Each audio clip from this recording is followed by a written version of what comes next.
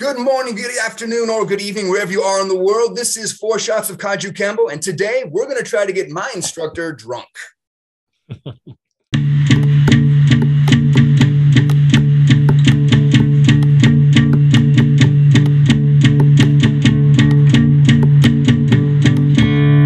Hello and welcome to a special edition of 4 Shots. Everybody here today is a black belt in the Charles Gaylord branch of Kajukenbo. Now, 4 Shots alumni Eric Coleman and Mickey Lopez are joining us today.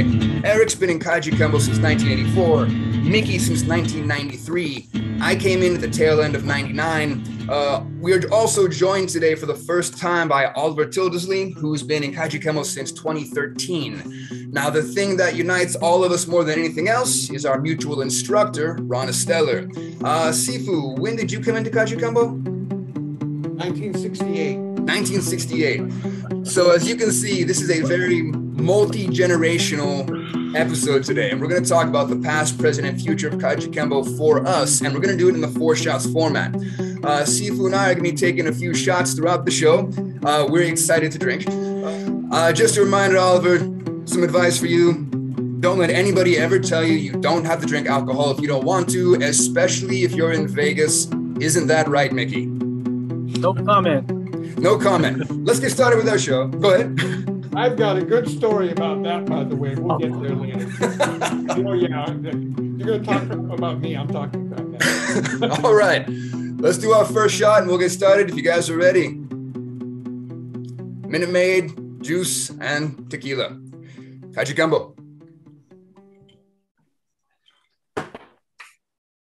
Now, our first question, I'm going to start with Eric and pass it around.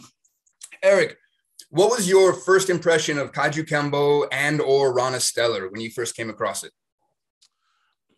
So, first day I walked in. So I started karate or martial arts in the boys club when I was actually in the 2nd grade. They had a taekwondo class. Then I came back in like the 4th or 5th grade and they had like a jiu-jitsu class. And so my mom was always putting us in these classes or whatever. It was always the same, usually it was the same. For the boys club especially, it was whoever goes in. It was an in and out policy, basically. Whoever goes in, just go for the day and work out or train or whatever. There were some people that stayed. Myself and my cousins used to come. But when they got the Kajukenbo class, I thought it was the same thing. We all we came into the class and it was in that back room in the exercise room back there. I know Mickey remembers that. I came in and I started taking my clothes off, my shoes off. What kind of school is this? Where are the Marcuses? Shots fired. So, and the instructor was like, it don't work like that, fellas. You got to sit here and watch for 2 or 3 days and then you can join. And we were like, we played for the boys club. Why do you have to sit there and watch? So it was my first day I was yelled at, basically. Mickey, you mentioned you were at the Boys and Girls Club as well. Was your first impression something similar? What happened with you? Well, I met GM at SDI in Fremont. I was taking judo at the time, and Dave Moeller was like, "Hey, you got to meet this guy, Ron Esteller. He does Kajukenbo." I'm like, "What the hell is Kajukenbo?" And the minute I saw, GM, he was just really loud, man, just full of energy, really loud, super enthusiastic. And, I asked a question. You never do that. Never. But my previous martial art, which was Kuk Sul, we never made contact. So I was kind of thirsty. I was, coming off playing a lot of basketball. I like the physicality. And in Kuk Sul, the joint locks were cool. Everything was cool, but there was no contact. So I asked Jim a question, and he goes, can you do that again? He goes, "Come here." And I went, "Oh," and I was like, he goes, "Welcome to Kajukenbo." I was like, "Whoa, welcome to Kajukenbo." Whoa, man. I was like, "Where's your school at?" The San Leandro Boys Club. I was like, "Man, I am too minutes from there, and I've been with Ron ever since. So it's just, yeah, I can't even explain it. I think I was PTSD still till this day because of that. But hey, it's one of those things where it was love. It was Kaju love. That's when I first heard of that, and it still is. Yeah, bringing the Ohana feeling. Now, Oliver, where are you from originally? I'm originally from England. Originally from England. Now, coming to America and experiencing this Hawaiian martial arts, what was your first experience with Kajukenbo and Sifu Ron?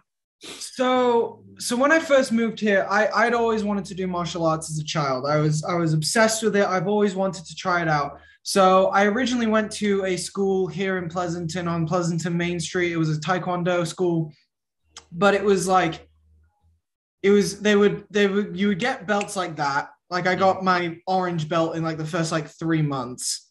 And then once I got to my orange belt, they were like, oh yeah, can we have $5,000 for you to like continue going forwards?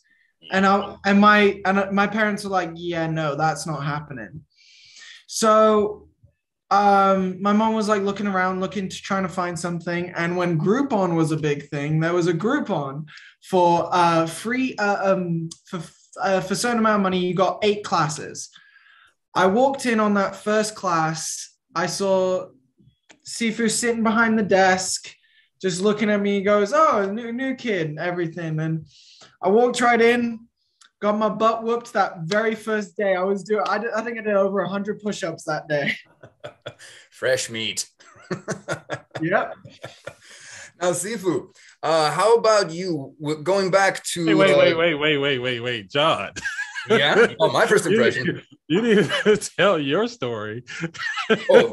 You need. So, this wasn't the first day. Well, maybe we should wait to get to this. Yeah. Let's wait. Let's your story. No, we'll go ahead. Which story are you going to talk about? I can edit this. The Fight Quest. Oh yeah. No, that's not what I was talking about. Go ahead, Eric. I was talking about the day that we did some demo. It wasn't Fight Quest. It was some demo, and it was like a Cherryland festival or something like that. And you did. I think you were. I forget what punch attack you were doing, but there was a kick to the head. And you pretty much knocked John out. He was like out on his feet, like he couldn't. No, you know what? If this one, I'm thinking it was not at the Chairline. It might have been at Dino's. There was a Grandmaster Gaylord birthday party where he knocked me out with a knee to the head. No, this was like a scrape kick to the head. Oh. 3 different times. Three different times. I don't remember this one. Obviously, something happened. Oh, you know what it was? It was at a Safe Kids thing. It was okay. That sounds more familiar. I've gotten some bloody noses at the Safe Kids. It was at a Safe Kids thing, and because the kids were like, but you know what? I ended up doing You tried to get up and you stumbled, and somebody had to stop you from getting up. And I didn't know the kids were like. But you know what? I was a substitute teacher there later, and no one gave me any shit. Huh. Now, tell us about your first experience. Well, my first experience in Kajukenbo, the first time I saw a class was a Sifu Ron class. And it was, different. It was awesome. It was eye-opening. But the most shocking thing for me and a bunch of other people who were taking that class for the first time was how much he beat the shit out of poor Martin Gomez. He got hit. That guy was an uke champion. And like, I went up after, I've seen other people do this, like after class, like, hey, nice to meet you. Are you okay? He was hitting you hard. Do you want us to call the police or something? I mean, is everything all right? That was a shocking thing for us. That was, but otherwise, it was cool for me because I came from a McDojo, similar to what Oliver was coming from, and similar to Mickey, like, hey, we actually hit here. That was kind of nice. It was a whole new experience for me. Now, Sifu, how about you going back to the 1960s? What was your first impression of Kajukenbo and Sigun Juarez? Juarez was an angry young man. His class consisted of coming in, beating the shit out of everybody in class, and then leaving. It wasn't very friendly. We had all the Palin brothers. Max had just left, but we had the William Palin, Basilio Palin, their cousin Catalino. There was it was an army there of just monsters, and there wasn't really too much of a kids class. So I was probably one of the youngest ones in that class. And it was, my only experience at the martial arts up at that time was about 6 months of Taekwondo with my friend Dave Balalana, one of my first friends that I met when I moved to San Leandro. He was taking classes there, so I went with him. He ended up quitting that class, and they were my ride. So then I did a 2-week course at Karate Ways. It was like another one of the first of the McDojos. And I think I did a free week, maybe 2 weeks. And then same thing, asked my mom for a bunch of money, and that just wasn't happening. She ended up finding the MacArthur Boulevard studio, which was Gaylord school that he turned over to Gabe Vargas. But Jim was mostly the teacher there of the classes that I was in. There were some years there that Vargas was ill, wasn't teaching that much, and Jim was teaching a lot of those classes. So I always considered myself his student. So that was your first impression there. Were you, imagine, much different than they were hitting each other. That's what I loved about it, is they were just banging. They were just banging all the time. Excellent. All right, so if you guys are ready, we're going to take our next shot, move on to our next question. Salud. Salud. Now, where I go with this next question kind of depends on a couple things. This is a question for everybody first. So show of hands, raise your hand if the answer is yes. Has Sifu Ron ever knocked you out? No, just me. Okay. That's good to know.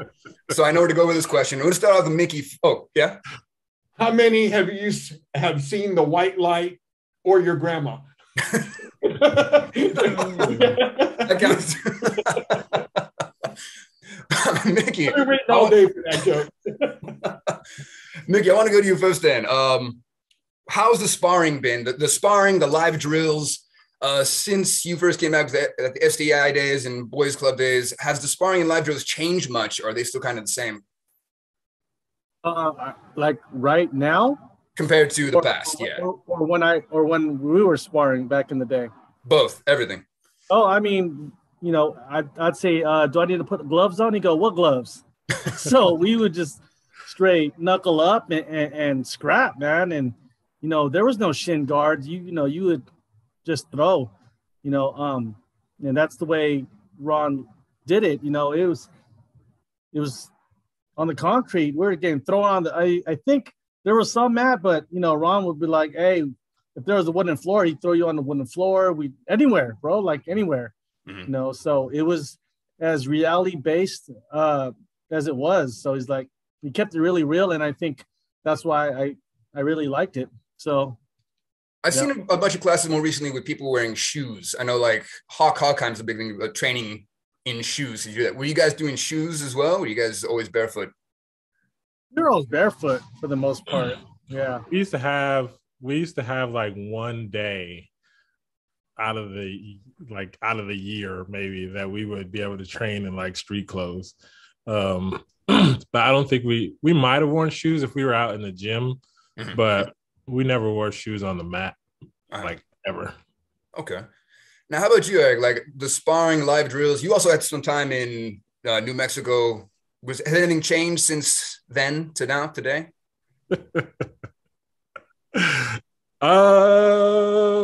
Yeah. So when I started, we didn't have any gloves. Like we barely had gloves. Matter of fact, claim to fame, my mom bought the first pad that we had. You remember that? She bought the first kicking pad. Before that, we would have to kick each other. So it was not. I guess my mom felt sorry for us. I don't know what it was, but we went to Kim Pacific, and we were going to go buy geese.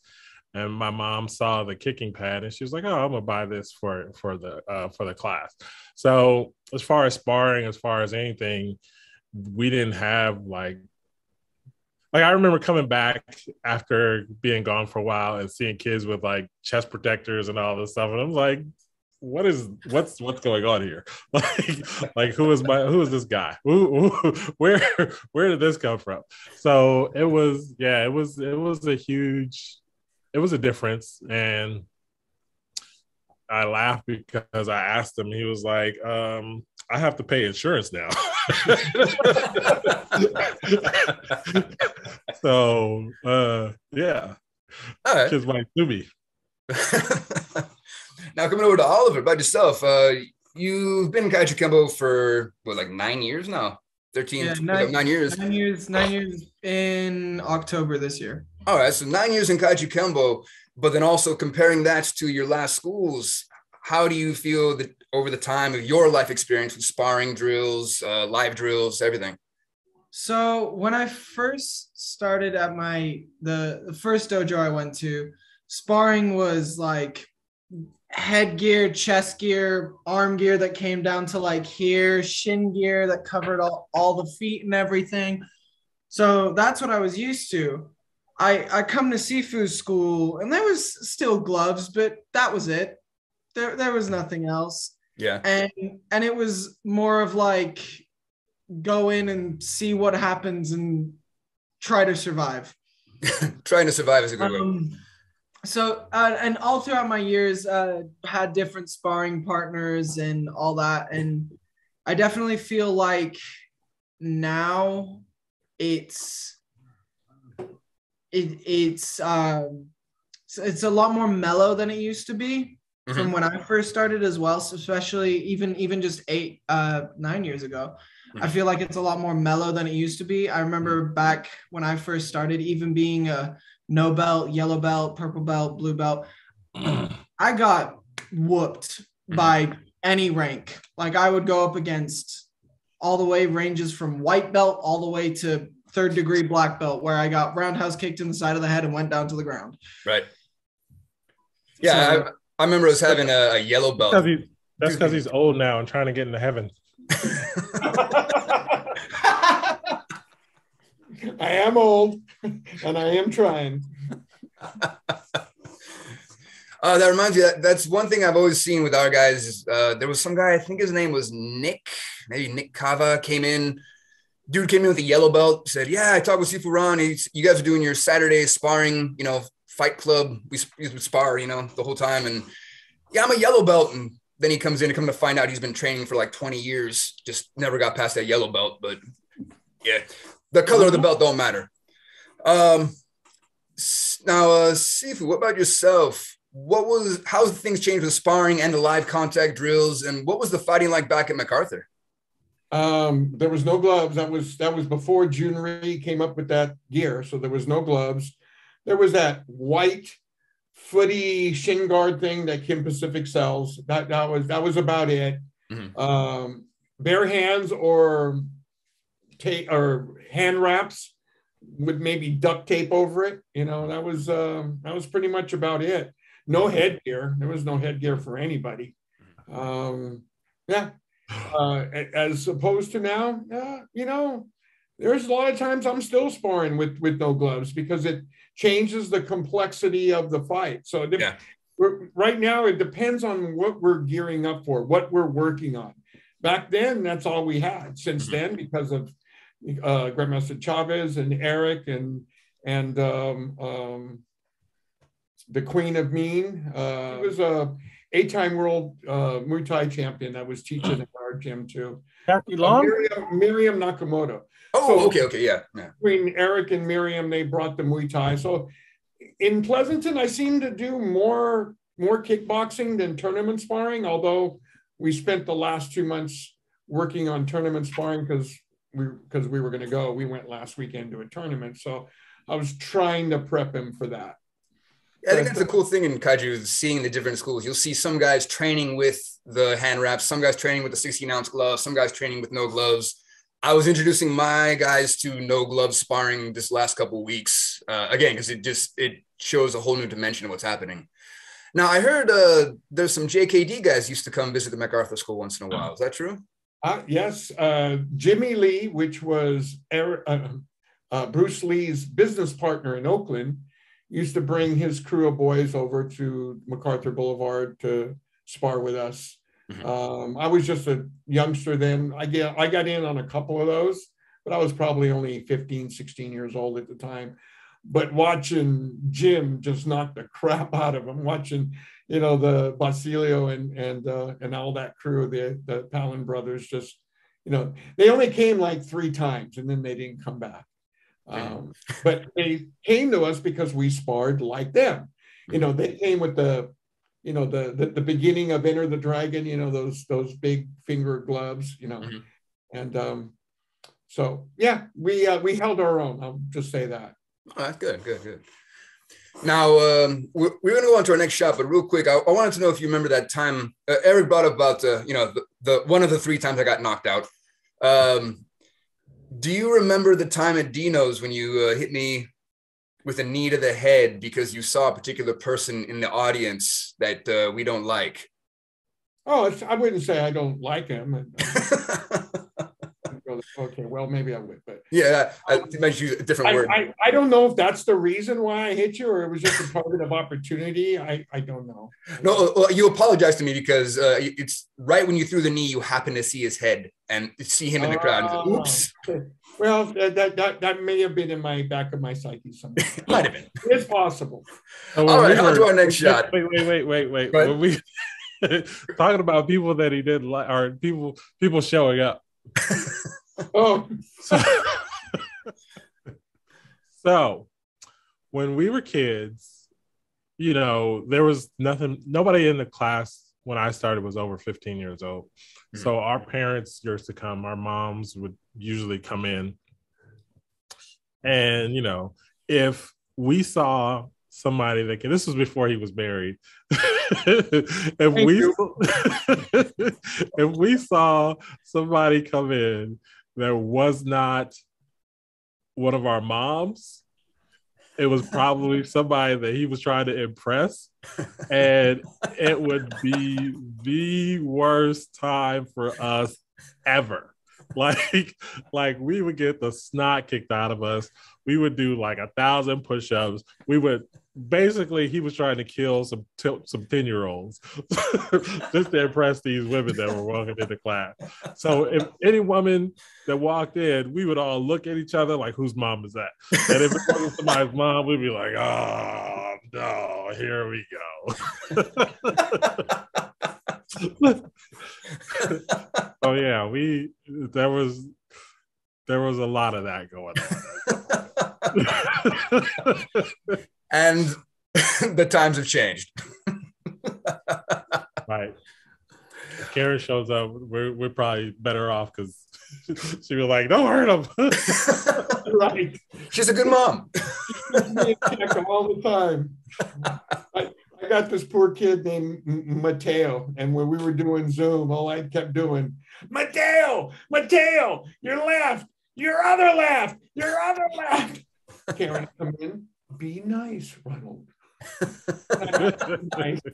Well, I stopped teaching from the garage because she comes scold me all the time. That's when you hit me lighter, because when she shows up to class to drop you something off, you're always like, oh yeah, I'm not doing anything. Hi, hon. Hi, honey. That's why I call her mom. But if you guys are ready, we'll take our 3rd shot. We'll go on to our next question. We're going to be talking about the future next. To the future. To the future. So I'd like to ask you guys about your hopes and expectations. For me, there are 2 things I'm hoping to see for the future of Kajukenbo. Number 1, I would like to see more Kajukenbo guys and girls go pro and say they do Kajukenbo.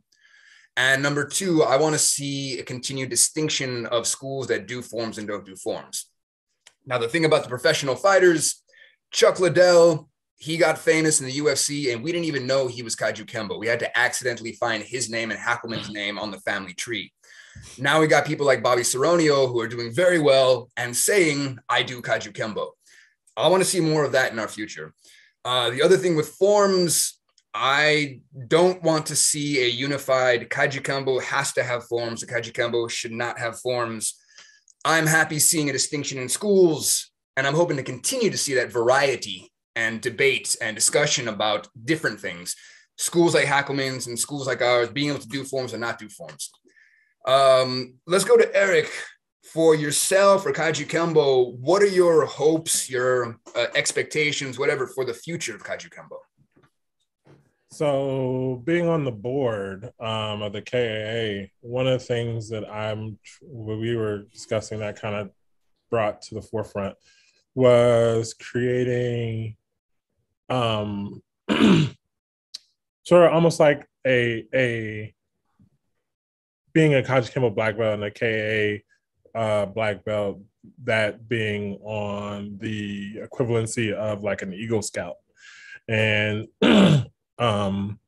implementing not only the martial arts side of it, but the humanitarian side of things. And I want to see a point to which like that is a sought after thing, and like a selling point for all the schools to say, hey, this is the program that we put your kids through. It not only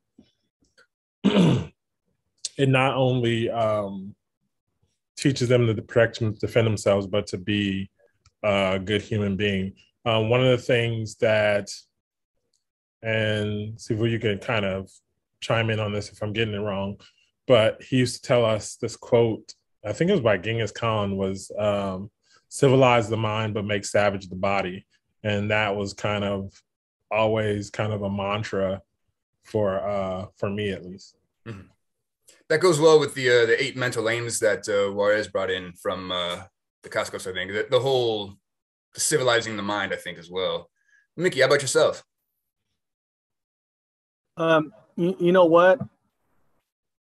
It's funny. When I first started, and GM has seen me progress through a lot of stuff. I don't know if I'm even answering this question right, but he always told me to teach. And, you know, because I was at Fry's Electronics and, you know, I was hating my job. And you know what? I think sometimes this path chose me.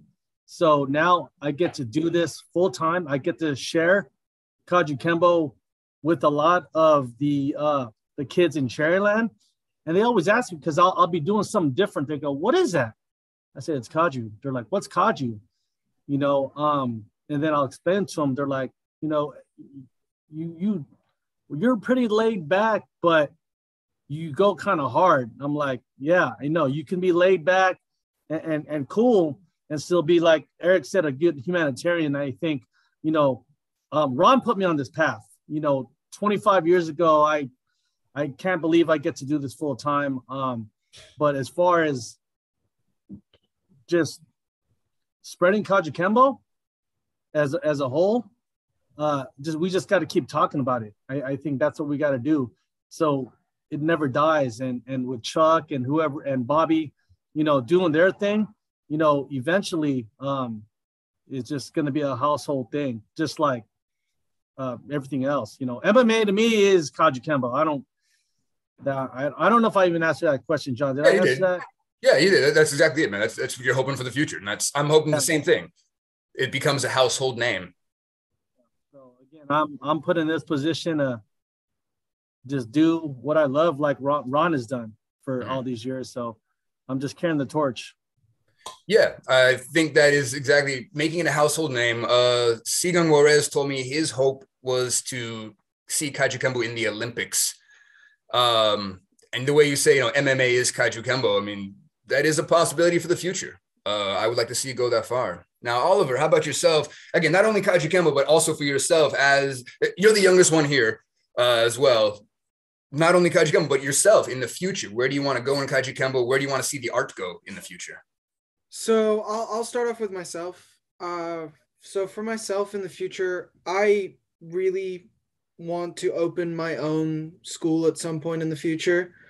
I don't know when that'll be.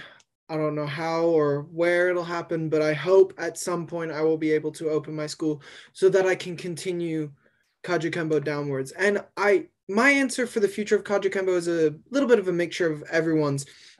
I think honestly Kajukenbo should be a household name because, for example, the other day, actually yesterday, I was in my EMT class and we were doing a scenario where basically we were dispatched to a homeless shelter.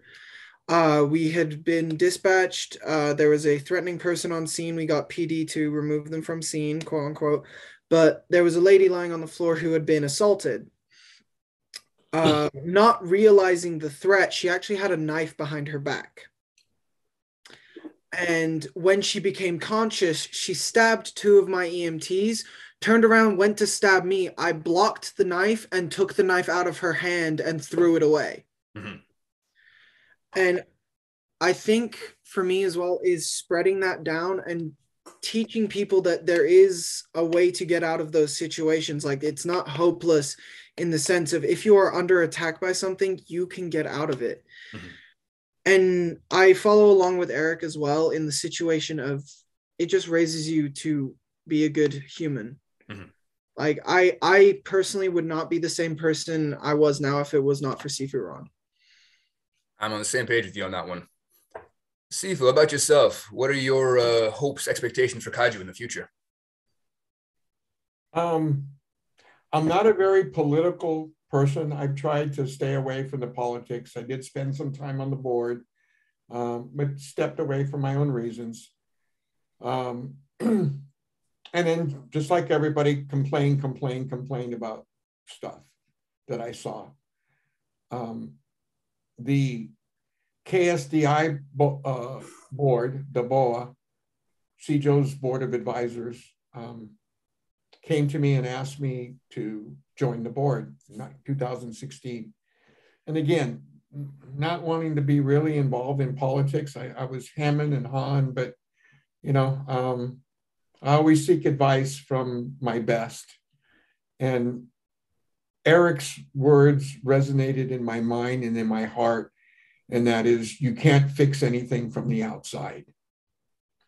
Whether we fixed anything or not, I don't know, but I think Kajukenbo is starting to come together more and better now that the old ones have kind of gone away. And I'm one of the old ones now, but I'm a couple generations down, and me and all the guys, Woody and Joe Bautista, and, you know, we all get along because we competed against each other. We're all friends. You know, 3 of the people on the board I've known for a long time, and I consider them, you know, very good friends. You know, and the other two that I met through the board, same thing.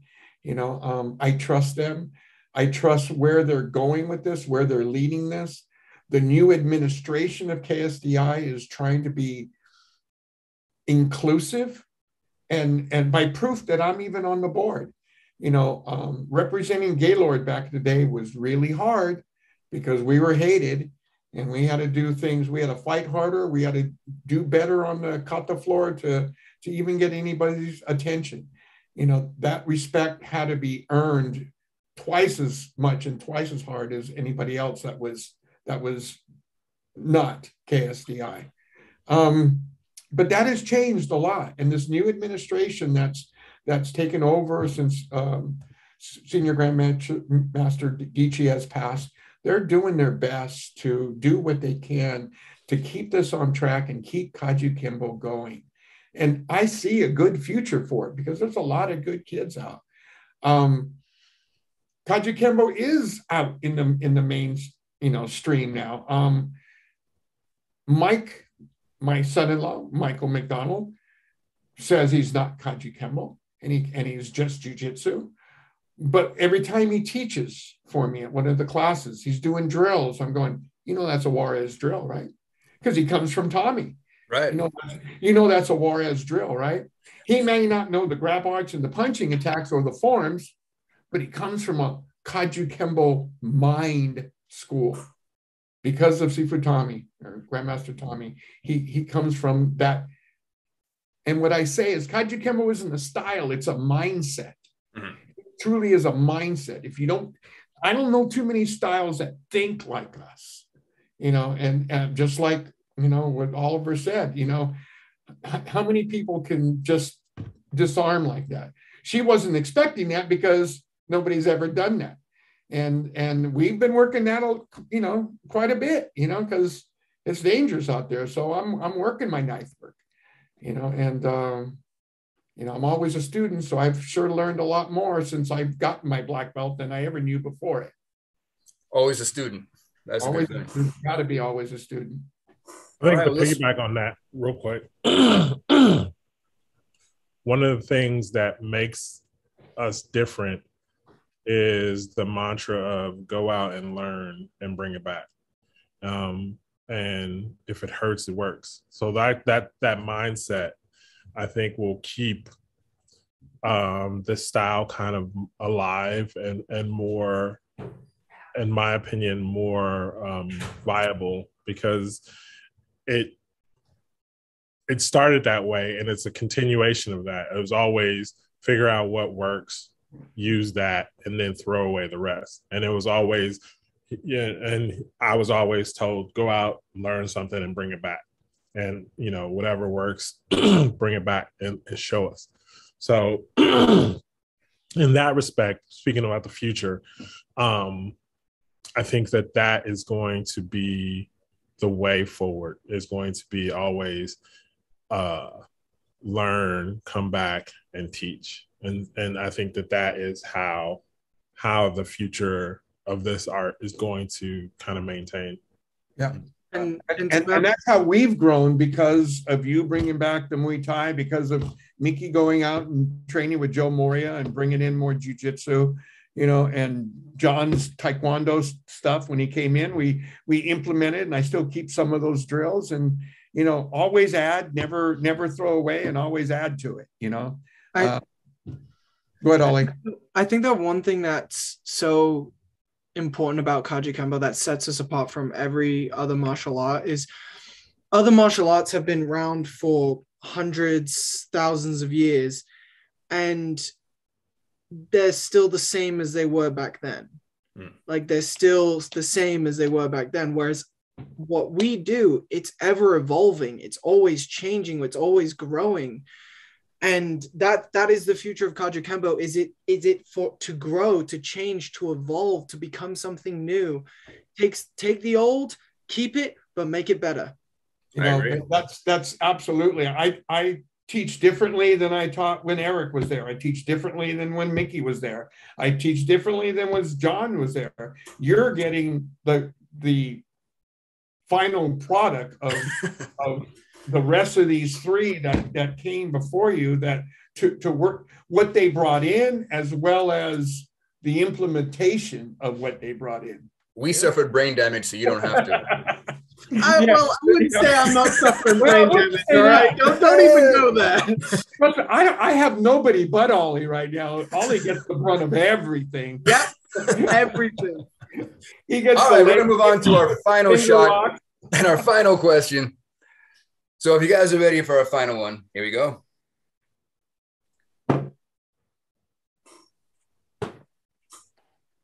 This is just a open-ended final thought.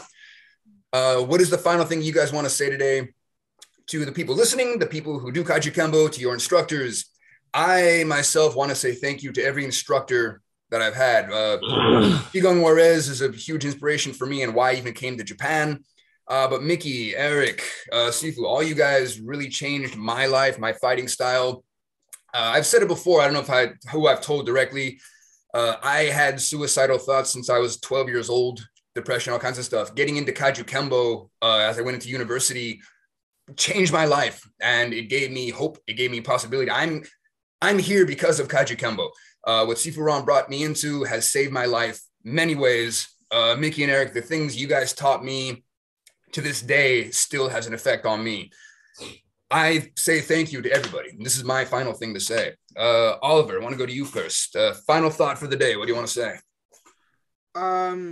First thing I want to just say is thank you to Sifu Ron for everything that he has done for me. As I said it before, I would not be the same person today if it was not for him. I definitely would have gotten into way more trouble in high school. I would have done way more stupid things. I remember times where my mom would drag me by the back of my shirt, drop me at my Sifu's feet, make me tell him what I did wrong, and then my ass would get whooped on the floor when she left, because she'd walk out and he'd be like, all right, I got you for the whole couple hours. That's a good mom. Yep. And it is something as well that saved me. I relate to you on that, John. Is around my freshman year, I had a lot of suicidal thoughts. I was not the same person I was, but every time I'd go to class, I would just put all that aside and I'd focus in class. And it's something that all time, it has inspired me to be strong and stand up for those who cannot stand up for themselves. Mm-hmm. All right. Mickey, about yourself? Yeah. My final thoughts would be, again, Sifu always said he didn't know everything. So to go out there and research and bring it back. And also now at this time in his life, I was asking the question, what would you tell a 46-year-old Ron? And you know what? Take better cares of your body, and just try to enjoy life a little bit more, and, use Kajukenbo as a tool for just keeping, you guys are talking about a lot of mental health. I think that's super important right now. I think if we don't move our bodies, we get a little more stressed out about stuff. So again, just keep it moving, keep learning. And you know what? Have some Jameson, and, you'll see pictures of Jim on his porch. And I think, let's not take life too seriously. I've lost a few people this year due to suicide, due to COVID and stuff like that. So, hey guys, you know what? Live in the moment. And that's the biggest thing. And teach as many as you can. So our legacy lives on forever. And that's what I want to do. And I think that's why I'm put in this position to teach these kids from the Dublin area to the Cherryland area. I get the best of both worlds. I get the kids with Teslas and I get the kids with nothing. So I get to share my experience through martial arts, through fitness with these kids. But hey, real talk, guys, mental health, especially now with social media, is to just be in that moment and share whatever experience you guys have with everybody. Because back in the day, we didn't have social media. We just went, worked out, and that was it. We had camcorders back in the day. We had to set it up. But again, thank you to Seafood for always being there through a lot. And I don't know if we're gonna get to the Vegas story, but that might be another one. Oh boy! And John was not old enough to drink at that time. He was up there babysitting, so I'll leave that right there. Yeah. Oh, was John with us that trip? I was there. He was up there babysitting. He could have come out. Oh. I was 20 and in love. So. Hey, gentlemen, I need to go. Enjoy the rest of your night. Okay. I gotta go, guys. Love you, man. Hey, right, guys. Love Bye, you guys. Mickey. Good to see you. Breakfast. Yes, sir. Okay. Eric, how about yourself? Final thoughts. Basically, like you guys, my life was pretty much altered. I came into this as a kid, 10 years old. I was probably the biggest headache that he had in the class. And I felt like he felt like I was a project kid, or like I was gonna be a special project for him for a long time. But the funny thing is that I had to stop when I was in the 9th grade because my mom couldn't bring us anymore because she had gotten another job. So my brothers and I all left. It was 3 of us to train with him. We left. But as soon I think it was the day after I got my driver's license, I came back. So to say that is to say that there was an indelible mark left, and and it was kind of like a calling, and I have been like in contact ever since. And that was 30 something years ago when I came back, at least 30 years ago. So I've been with him known him for what, 37 years, and been going strong probably 30, it was like 90. So 32, 33 years ago. So it's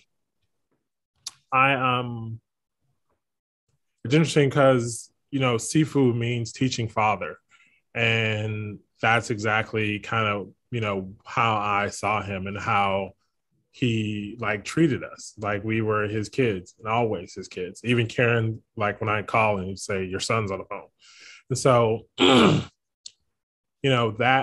that means a lot. And that means, one of the things that he instills like in me and in my ideology is that, I can walk around with a sense of confidence, and I can walk around with a sense of a surety.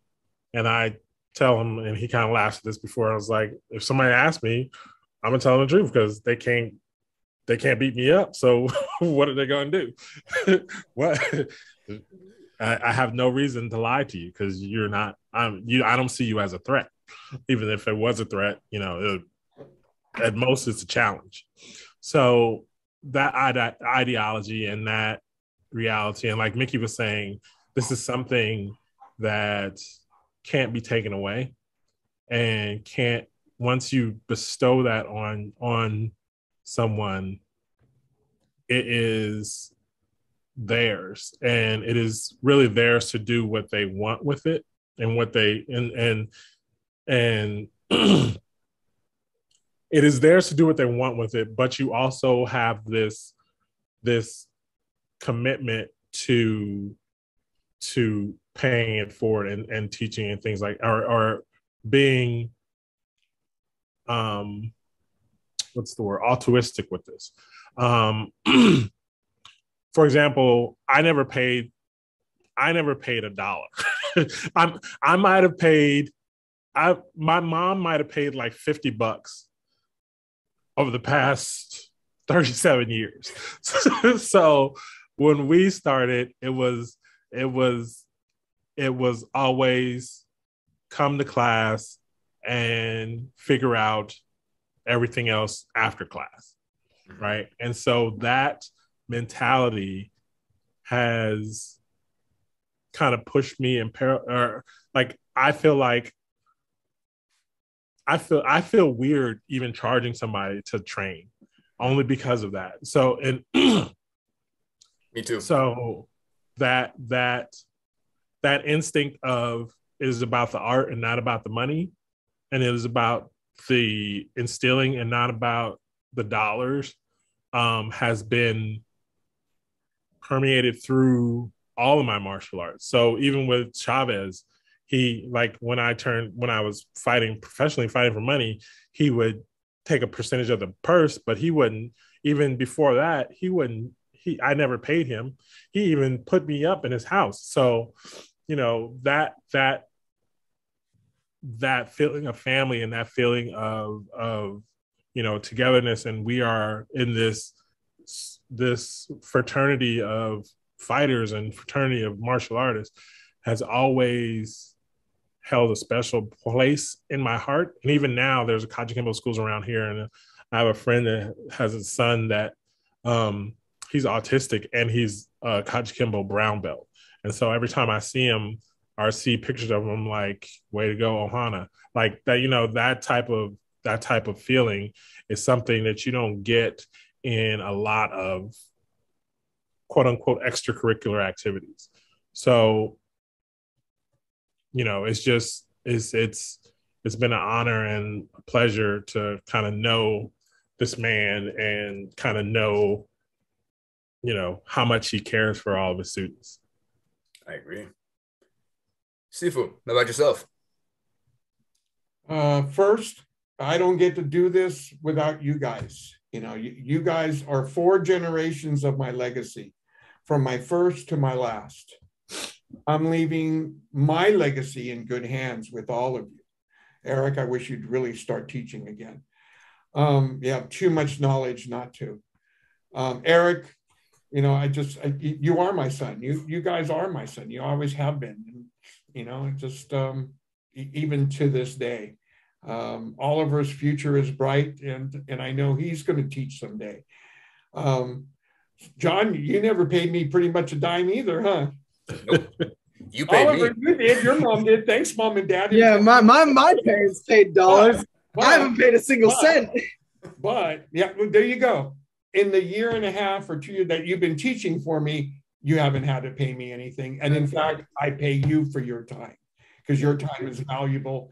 And it's much appreciated, because I can't do this without you, Ollie, right now. I'd still do it for free. And you know, it's just, I know, I understand, but I'm doing okay enough that I can give you a little something, you know, and that means a lot to me. Same thing with you, John. I paid you to be there, and you helped me through my, you know, every part of my class. My school got better because of you. You know, and the teacher that you were still talked to about to this day. You know, you're a legend in the school. And as for Eric, you know, too, just I'm proud of each and every one of you for your Kajukenbo accomplishments, for your the men that you've grown and are growing up to be. You know, I take that title of Sifu, teaching father, very, very seriously. That's why to this day, I'd still rather, you know, them call Ollie. What did my kids call me? They call you Sifu. Because that's what I am, you know, always. I'll let the politics speak for itself, and I'll put on the high mucka mucka belt when I have to. But for the most part, shoes on the mat and whatever I walk in on, because I'm too lazy to change into a gi now. So I just soon. That's so true. That's so true. Teach them whatever I have on. I would say my body's giving out on me, but my mind isn't. If it wasn't for my hips and I could still kick, and I wasn't in the pain that I'm in all the time, I could go on another 10, 15 years, no question. You know, I have it in my heart. I'm still getting out there and sparring a little bit with the kids. You know, I can't do much. I can't kick, but, you know, I can still give them all my tricks, which is what I've been doing. He uses me as an extension of his body. Show him, Ollie. You know, and I got a really good group of kids. Eric, you work with my group that I was there. It's a lot different than it was in San Leandro. You know, the kids in Pleasanton are different. You know, they you know, and especially the ones that I have. Oliver, what were you? I was a chubby, storky kid, small and almost round. I've never heard someone called Storky. It's the first time for me. and basically all I have right now are academic kids and band kids, and he was a theater. I was a theater kid. So I didn't have the badasses that I had.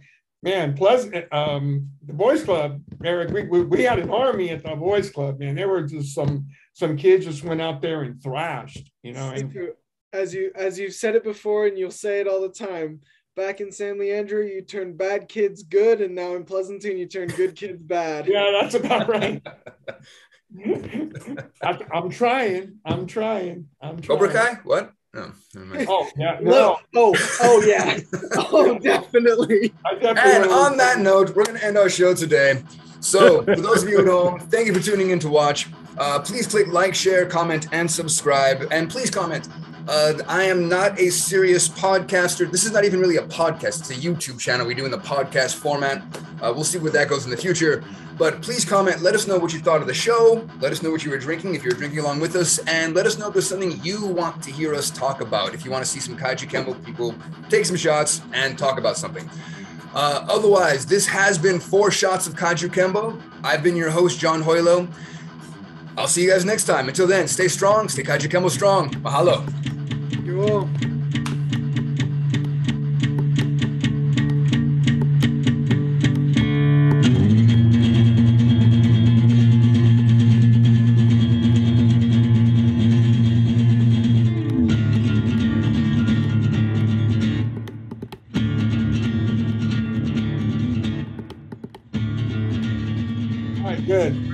now that that's over, I stopped Mickey from peeing off the Excalibur bridge.